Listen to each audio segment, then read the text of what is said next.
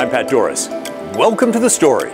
We're starting in Salem because, well, you might have heard there's a little issue in the Senate. Republicans have walked out and stopped all work. Yeah, still nothing happening, and less than a month until the session ends. So we're going to sit down with the Senate President, Rob Wagner, to get his take on what's not happening and how he sees this all ending. Rob Wagner's first elected office was the Lake Oswego School Board in 2017. The next year, he was elected to the Oregon Senate. This is his first year as Senate President. He has a bachelor's degree from Portland State and a master's from George Washington University.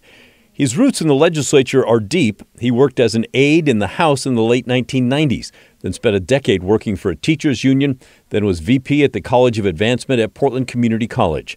He no doubt hoped this would be a productive first session for him as Senate President, and for a while it was.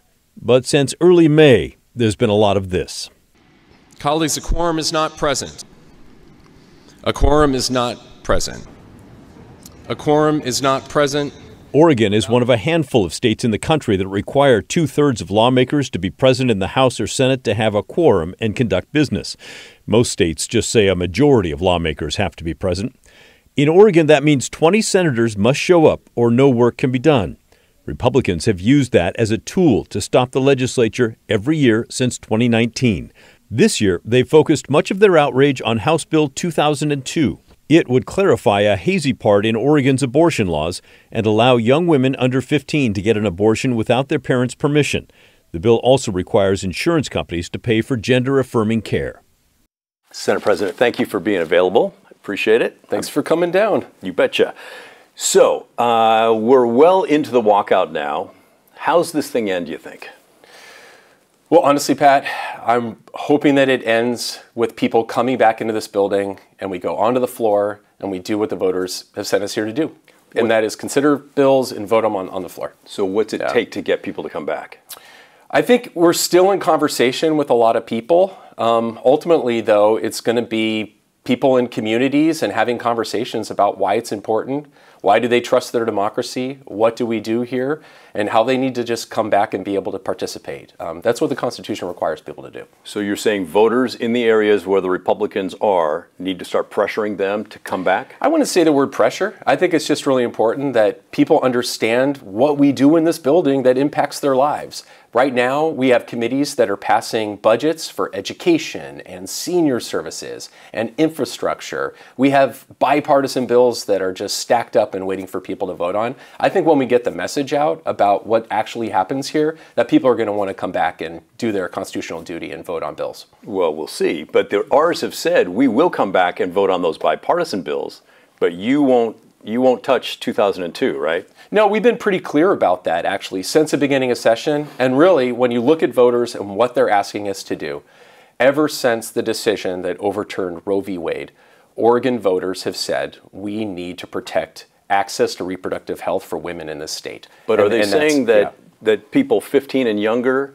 need to be able to get an abortion without their parental consent? So I think are they saying that? Yeah, so I think it's important when you look at 2002 that what that bill actually does is clarify and codify 50 years of Oregon law that has been there since Roe v. Wade passed. And I understand that that has been the practice in some areas, but in other areas not so much. OHSU has it on their website that younger than 15, you need parental permission. Yeah, I'm not a technical expert on this. I certainly can put you in touch with Senator Steiner or Senator Lieber or others who, have practiced in this space. I do know that my understanding of that legislation is that we need to make sure that women have access to reproductive health care. That's what this bill does. It's not expanding any rights. It's clarifying the fact that Oregon is a pro-choice state and that we're making sure that women are protected. Is there any scenario in there that you see a compromise within that bill? No, the bill is set to go. So right now, we have a very robust committee system in the state of Oregon, probably more robust than any other state in the entire country.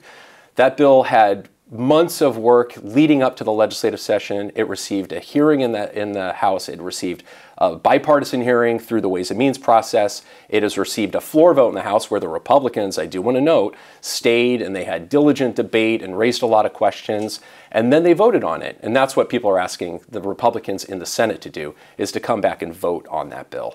But are you willing to drive the session off a cliff for that bill? Well, I'm not driving anywhere off a cliff. I can tell you this, that Oregon voters are expecting us to be here session after session voting on legislation, and that's what we're committed to do.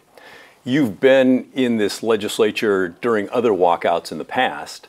Does that color sort of the way things are going now? Well, I think it's, you've seen a pattern that for sure. We've seen the minority sort of weaponizing the quorum right now. One of the few states in the country where they can do that. Absolutely. And so it's disappointing as someone who's been around the process as long as I have and just loves our constitutional democracy. At the same time, I guess the question was, does it sort of color my experience? And does it give you any insights into how you can navigate through this? Yeah, I mean, I think what's really important is that we've established a very clear tone, and the voters are fed up with it.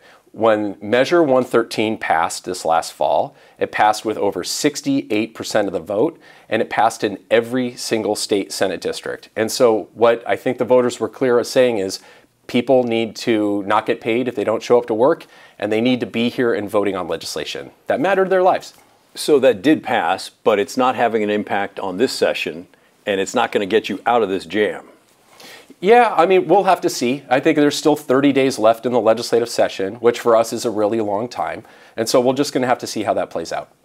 All right, but just to be clear, no way, no how you're moving at all on 2002? No, that bill is definitely set. That is definitely for our members. It's a bright line. Women need reproductive health services in Oregon. We are not going back on our commitment to codifying Roe. Although, just one last argument along those lines. Sure. Just intellectually, women are able to get abortion services in Oregon right now. Yeah. Even without that bill. Yeah. Again, I'm not the most technical expert on it. I would definitely have you talk to Senator Steiner or Dr. Steiner or, somebody like that. But my understanding of the legislation is that what this does is it makes sure that there's insurance protection, that we're making sure doctors are actually covered for the services that they're providing. And that, there's another element of this bill, which I think, kind of sometimes gets ignored, and that is having access to gender-affirming care. And so I don't want to ignore that. I think it's really important that we've heard from constituents how important that is as well. All right. What about the other bills that seem to be sort of on that kill list, as I understand it? That'd be the gun bill, and I'm spacing on what the third one is. Yeah, there's legislation, and again, I don't know if you've seen a list. We haven't seen a list, but even with that, I think people are done with sort of backroom deals where people are putting together kill lists on legislation. We're asking people to be really transparent. If they have objections to particular legislation, then make your argument. Make it in committee, make it during an election cycle, make it here, and make it on the Senate floor. So in terms of these kind of backroom deals around kill lists, I think people are done with that. We want legislators from all over the state to come with wish lists. We want them to show up with things that they want to work on together. Well, the Republicans would wish that you'd move 2002 out. Yeah, well, like I said, I don't think that's where the majority of voters are. And that's not what they sent us here to do. Okay.